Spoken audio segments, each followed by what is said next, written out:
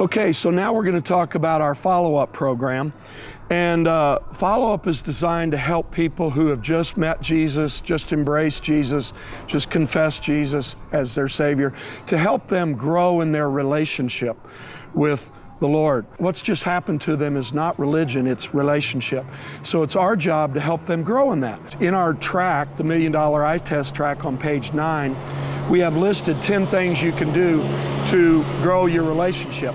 So when we're here with them at the booth, having just ministered the gospel to them, and they've accepted Jesus, or getting close to accepting Jesus, or just need ministry, we'll get them to fill out this follow-up card, which asks for their name and their email or phone number or address. And then we ask them to fill it out clearly, because if they don't fill it out clearly, we can't help them. And the whole purpose of the follow-up program is for us to help them, not put their name on a mailing list, not to sell their information, but just help them. So we need to make sure the information they give us is clear. And also, I want you to sign it after you've ministered to them. And then if you would be willing to follow up with them, just write a note on here that says, I will follow up with this person.